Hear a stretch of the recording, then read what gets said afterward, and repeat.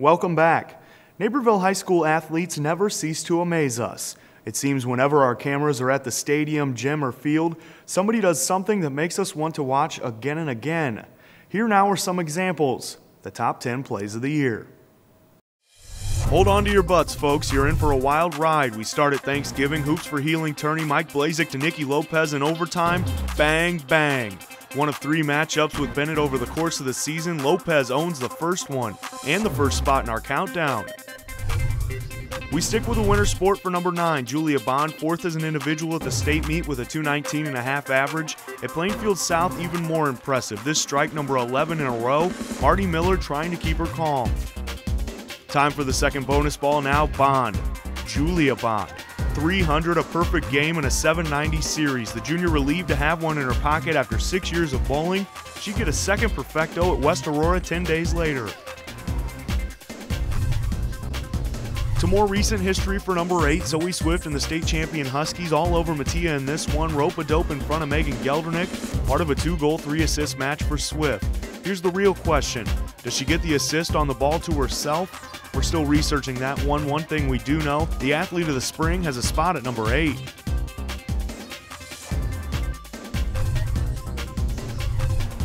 Things get a bit chilly for number 7. This one, our play of the winter. Nate Schumacher puts a puck on net. Sean McDonald to Taylor Dignan. Well, obviously, you're not a golfer.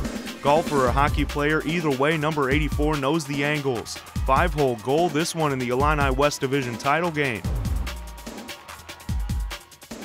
From frozen water to, well, water. Naperville Quint, don't know if Simon Shatinsky is a card player, but he certainly has an ace up his sleeve here. 20 seconds left in a tie game with Bonzi. Simon says Torres Vazelis can only watch the ball go by. This one stands as the game winner for his next move. He'll swim back to his end nonchalantly. Number 5 brings us a Play of the Week veteran, Pat Flynn, nominated 4 times over the course of the soccer season. On this one, he sees Simon Shatinsky and says, "Look what I can do on dry land." Hot sauce, half man, half amazing. The professor, the and one street ball names can all apply here. Yo-yo with a foot, hugs for number 5. Teach me how to patty? Song change, that means we're in the nitty-gritty. Joey Radigan ran for 344 against Bolingbrook and 2,200 plus for the season, but he saved his best for the Raiders. Paul Prince, by the way, for you scoring at home, those are broken tackles. The Princeton-bound Radigan prefers to have them all on one play. Let's watch.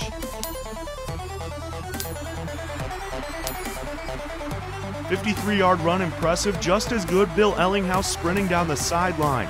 He knows this one has a spot in the top 10. How about a 9th broken tackle? Beast mode for number 4.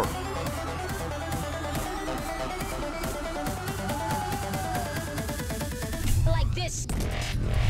Football to football now. Senior night for Naperville North Soccer. In the 75th minute, Madison Gonzalez has his sights set on the top corner. The guy they call Matty with sniper-like precision.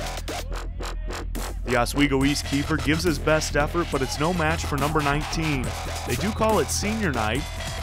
Huskies finished 6-1 in the conference and split the DVC with Central. Best celebration? A simple one.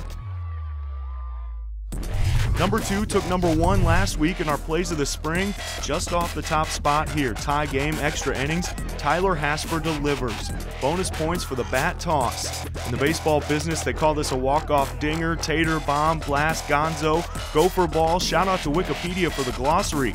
Shout out to Hasper for being clutch. Nequa swept the male and female athlete awards. The Wildcats add another title to the NSW trophy case. Like this. We start with a Hilltopper though. Glimbard West, Ellen Nybor from the fairway. That's a 2 on the scorecard. Circle it twice. But this foursome not done. Jessica Ewan moments earlier from even farther. Is this shot going to end with anything but a hole out? Yeah, you knew the answer before she swung the club. Ewan would win the sectional in a playoff with a 75. The freshman, just as importantly in our eyes, takes home play of the year.